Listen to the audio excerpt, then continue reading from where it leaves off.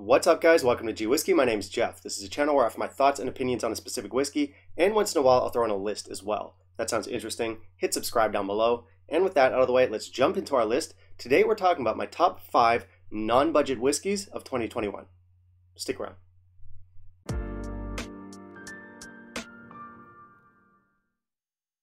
So I just reached 2,000 subscribers on this channel right before my 1-year anniversary, and I'm feeling pretty good about it. I initially was hoping to get there by January 8th, which would mark 1 year since I posted my first video, but I got there just in time for New Year's 2022. So before we get started, I just want to say a big thank you to everyone who's liking, commenting, and watching my videos. I love doing YouTube. I'm a total amateur. I'm just out here sharing my passion, and it's amazing to me that my opinions, my thoughts, my videos, whether you agree with them or not, are actually resonating with some of you out there. It's very flattering, and again, I'm very grateful, so thank you. Anyway, this is my 4th Whiskey of the Year related list. Am I milking these end of year wrap-up videos? Absolutely. So far, I've done Whiskey of the Year, I've done runners-up to Whiskey of the Year, I've done special releases of the year, and this is going to be my last one. This one is my top 5 non-budget Whiskeys of the Year. My Whiskey of the Year and runners-up to Whiskey of the Year videos focused on more budget-friendly options. My special releases video, of course, focused on market exclusives, limited editions, hard-to-come-by stuff. And this one is going to be largely available, widely distributed whiskeys that you guys should be able to get your hands on, the only difference being that they don't need to be budget options. And just to clarify, that doesn't mean that every whiskey on this list is going to be like premium or expensive. They could be, but a lot of them might also just be slightly above that entry-level price bracket, so there should be something for everyone in here. In fact, most of these whiskeys are not going to cost you an arm and a leg. After the list, I've got an honorable mention poured into my glass here that I'll be sharing with you. It's a great whiskey, so make sure you stick around for that. And with all that out of the way, let's just jump into our list. And in the meantime, if you could kindly leave a like down below, that'd be greatly appreciated. Our number 5 is not a Scotch whiskey. It's one of a couple world whiskeys on this list. It's also the most expensive option on the list, so I figured I'd just get it out of the way right away. This one comes from Taiwan, which is where I live. I do feel a special connection to this brand. I'm sure a lot of you are probably expecting a Kavalan here, but there is actually another distillery out of Taiwan called Nantou Distillery, and they make excellent stuff. And this one is not a Nantou, it's a Kavalan. It's the Solus Sherry. I don't know why I did that to you. Now, I know the Vino here is the cool one. It has been for a long time, ever since, was it Jim Murray or some spirits competition named this one Whiskey of the Year several years back. And don't get me wrong, this is an excellent whiskey. Depending on my mood, I might reach for either this one or the sherry. But the sherry here really does stand on its own. It's an excellent cask strength banger of a sherry bomb, and yeah, really good stuff. Now, you could make the argument that this belongs on the special releases Whiskey of the Year list, because this is a single cask offering, and no 2 batches of this are going to be the same.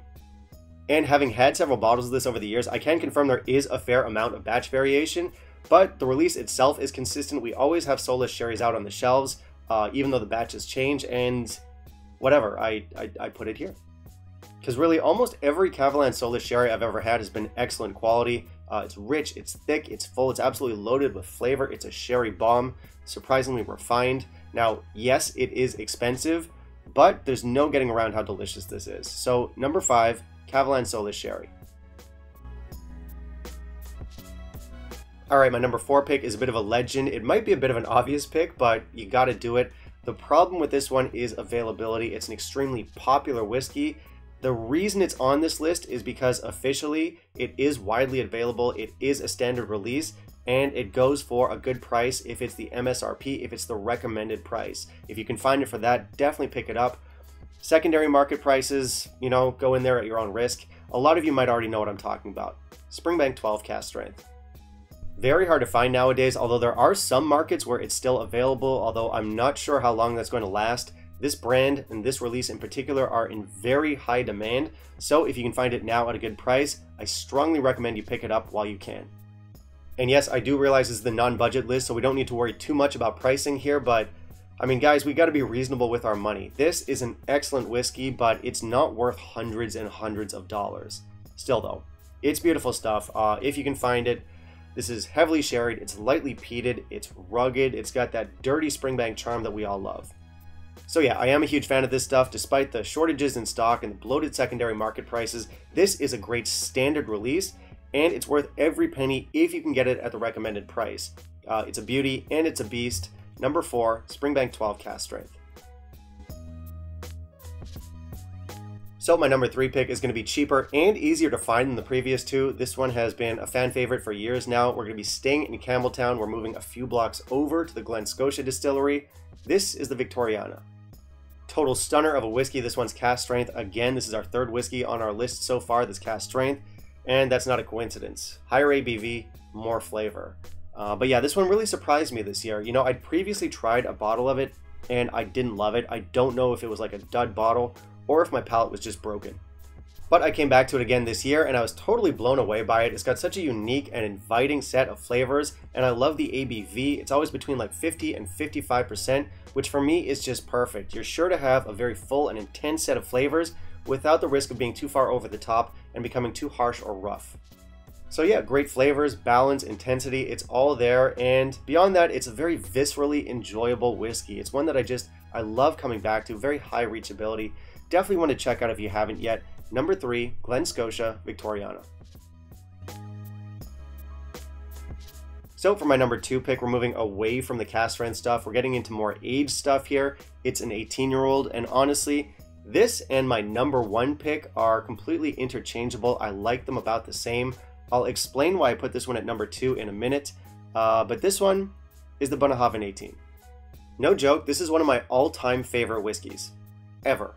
I've tried much older whiskeys, I've tried much more expensive whiskeys, much rarer whiskeys, much more hyped up whiskeys, and still, this is one of the best whiskeys I've ever had.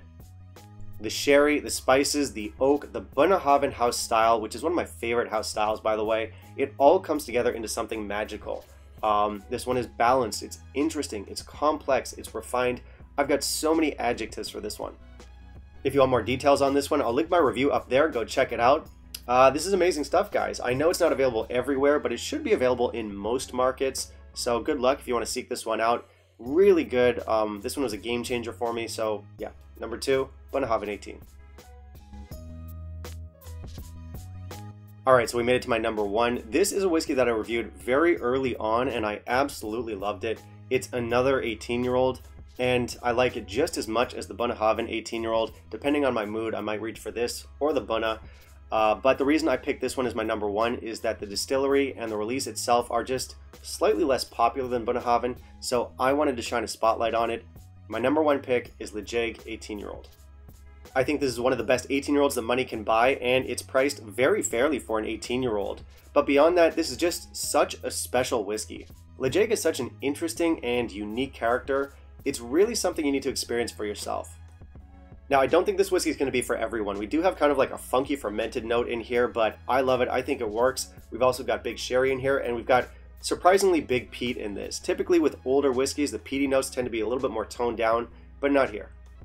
But really the hook here is going to be the character. This is such a unique and interesting character. It's so engaging. It's brimming with flavor. I think this is a top tier 18-year-old. I think it's a top tier like peat and sherry combo.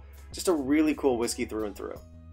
Now you should be aware that this whiskey used to come out in batches, and I've got batch 3 here. Nowadays they've standardized the release so it doesn't come out in batches anymore. So your bottle might not look the same as this one. But yeah, guys, this is really special stuff. I do think this is the best whiskey I had in 2021. Number 1, Lejeig 18.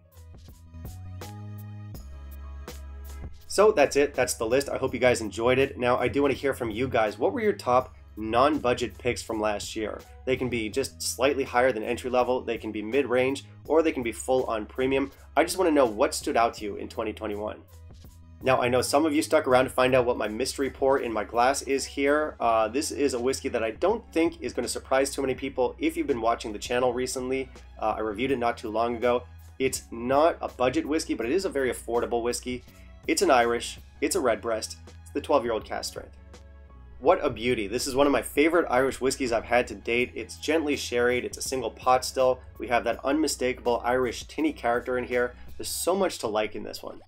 So check it out if you haven't. I don't think you'll be disappointed. It's beautiful stuff. And that's it. That's the end of the video. Thanks so much for watching, guys. If you want to help support the channel, please consider becoming a patron. Otherwise, like, comment, subscribe. It's always appreciated. And that's it.